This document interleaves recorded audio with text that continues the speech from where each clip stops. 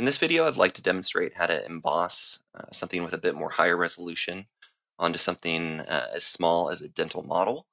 Um, Generally speaking, the resolution of dental models are good enough to put simple things like text and maybe even simple logos and things like that.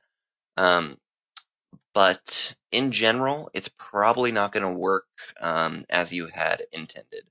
So I'm going to show you some ways around that and how to get your dental model to the proper density to allow for really nice looking embossing.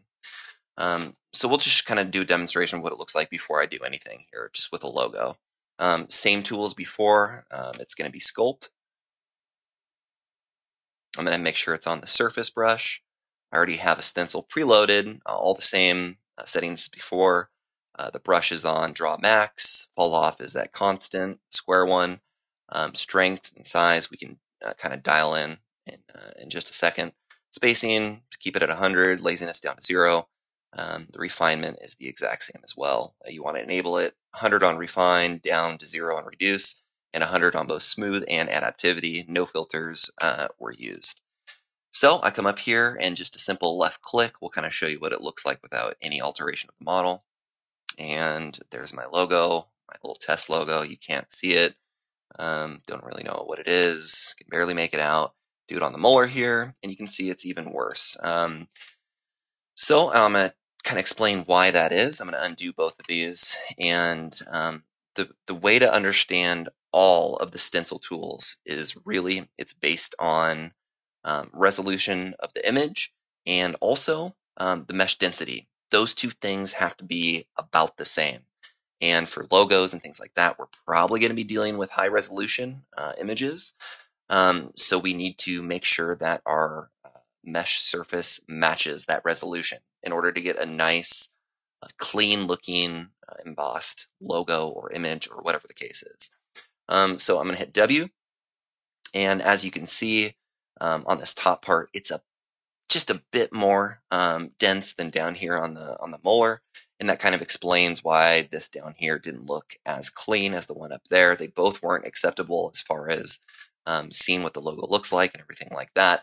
But this top one kind of just shows you that it was a bit better, and that's why.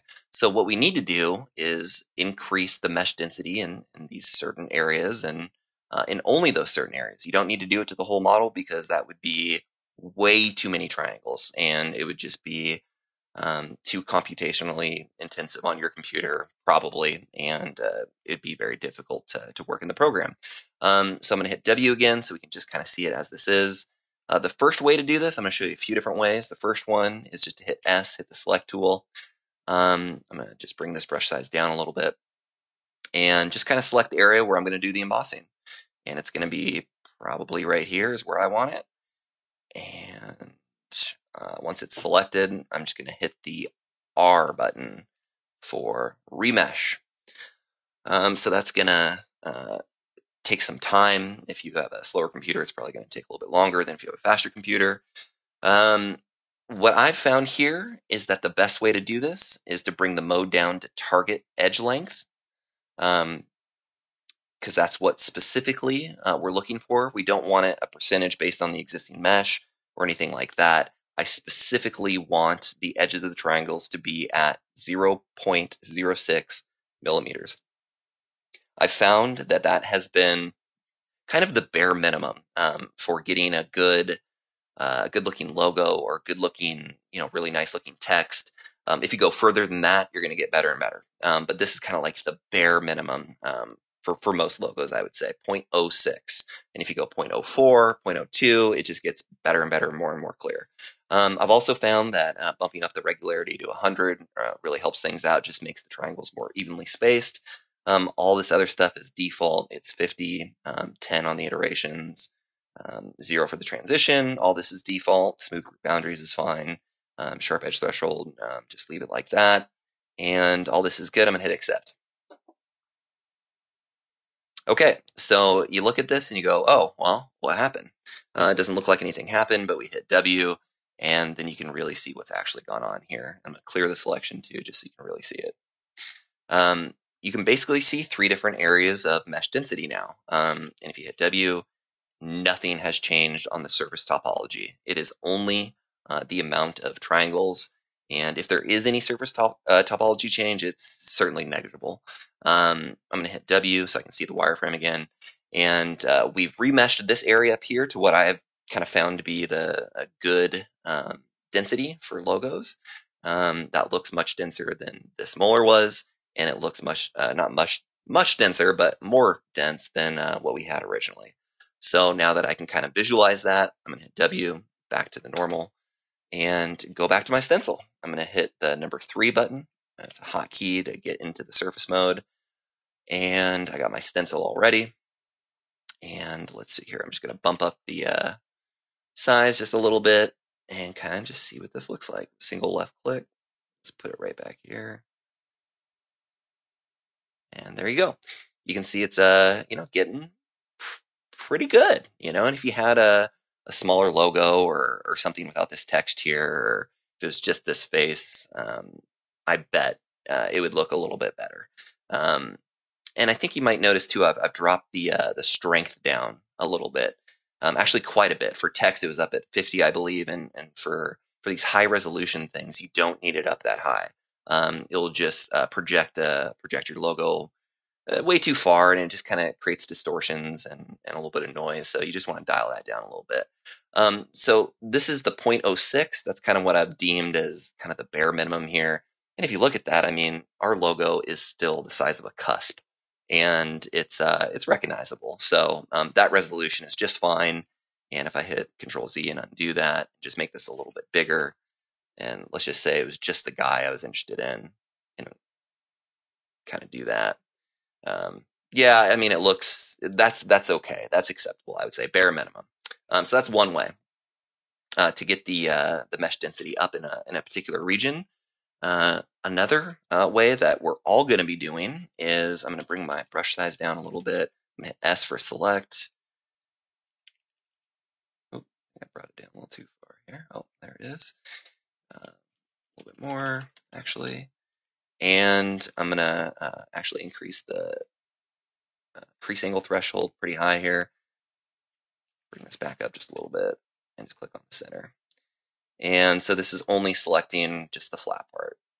It stops at that angle and that I've set, threshold, and that looks good. That's just selecting just that top part, and that little tip here is so useful for so many things, but just make sure you bring it back down when you're done using it. So we have that selected, and all of us are going to be extruding our models when we're creating our models anyway. So when you do that, let's just pretend we're extruding. I hit D. In a typical scenario, we'd have the whole model selected, and we're hitting D. So bring that up, and we want flat. Okay, so this is what we normally be doing, but this time, what we could do is kind of bump up the density here, and I'm going to just really bump it up 100 all the way, and I'm going to go accept. Okay, so again, kind of looks like nothing even happened. You hit W though, and okay, that is much more dense than all of these areas, so we should be getting better and better as far as resolution of this logo goes. So I'm going to hit W, get back to just kind of normal viewing. I'm going to hit 3 to get into my surface stencil here. And just so we can kind of check all of them, let's start with the molar and do a little guy there. Looks horrible. Kind of go back to where we didn't do any. Well, where was that? Oh, like right here. Still horrible. That's, again, that slightly improved mesh density. And then this is the one that we hit R on and remeshed. Let's see what that looks like. And that's the best so far, about barely what you would need. And then we come up to this one that we remeshed and left click. Actually, that doesn't look much better, to be totally honest with you. I'm going to hit W and just kind of view. And I'm not too sure why. It might have something to do with the way it extruded. Maybe that's not the most viable way to do this, but it certainly did increase the mesh density. And maybe if I just bump this up a little bit, just kind of see.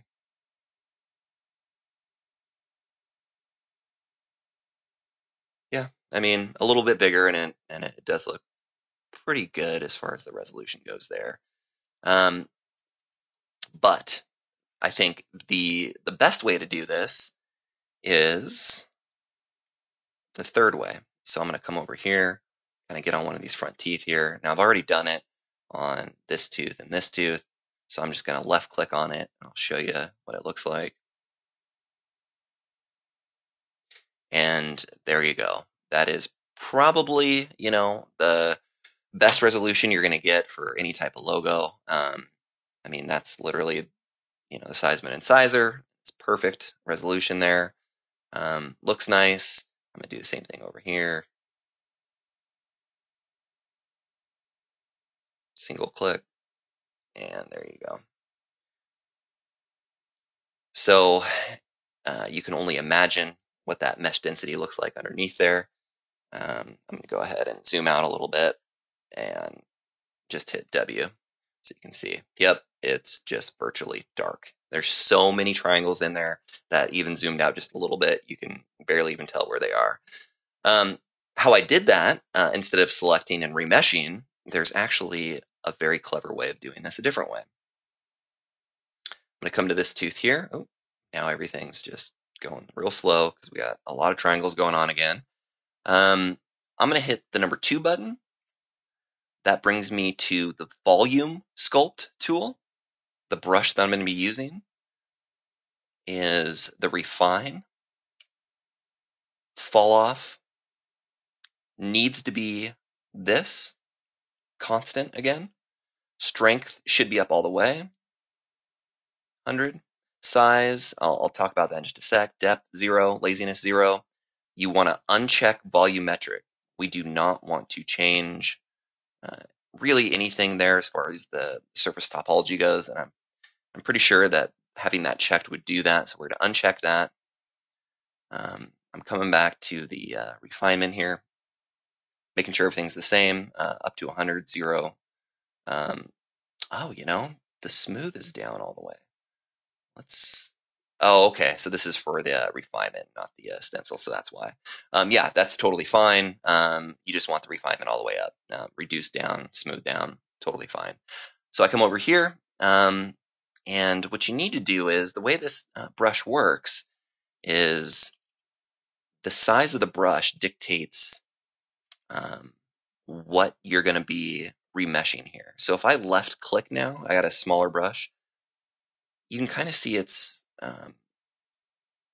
just remeshing as I click. And I find this to be just a little bit easier and computationally less intensive than some of the remesh operations and things like that. So, I mean, that worked pretty well, but as you can see, it's nothing like this over here. So what I really need to do is get this really, really small. And you got to make sure the strength is up all the way. But I have this down really small, and it basically is just setting the target edge length based on how small your brush is. So now come over here, left clicking, and just kind of doing a little paint job. Wherever I need my logo, that's all you have to do is just on that one spot. I mean, like I said, the whole model doesn't have to be this way, just on the spot where you need to put your logo or whatever higher resolution text or images. So there you go. We've done that. I'm going to hit W, and as you can see, nothing's changed as far as the surface topology goes. And I'm going to get my stencil out again, hit the number 3, and I have my stencil. I'm going to increase my size a little bit. I'm using the bracket buttons here, the square bracket buttons, make it bigger and smaller. Once I get it to where I need it, I'm going to single left click, and there you go. High resolution logo or image or text or anything that you'd like to put on a smaller model like this.